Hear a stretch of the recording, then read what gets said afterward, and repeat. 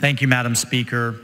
I rise today to thank Ms. Deborah Hansen for her service to the people of Florida's 6th Congressional District over the last 3 years in my office. Deborah was born in Salem, Oregon, to her parents, Bill and Faye Hansen. After graduating high school, Ms. Hansen left Salem to attend the University of Utah, where she received her bachelor's degree in science and sociology, with an emphasis on criminology, social work, and child welfare. Upon graduating from the University of Utah, Ms. Hansen began her steadfast and inspiring career of public service.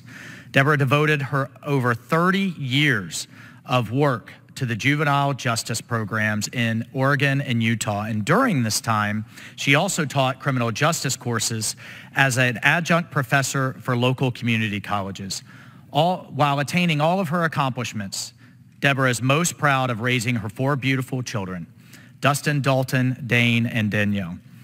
Prior to coming to my office, Ms. Hansen served with Representatives Crescent Hardy of Nevada and Representative Jason Lewis of Minnesota. In 2019, I was fortunate enough to have Deborah join my team as my office manager. She quickly proved herself to be an invaluable asset, overseeing multiple meetings, the many requests we received, managing the daily operations of my Washington, D.C. office, and most importantly, keeping a freshman member of Congress on track. No easy task, for sure.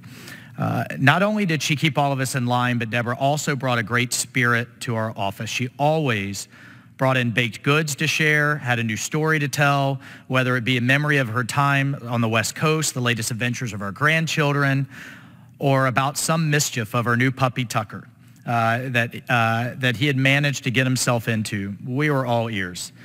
Deborah is diligent, she's talented, hardworking, but above all, she's kind. And while I'm sad to see her leave, I can say without a doubt, she has made both our office and our country a better place.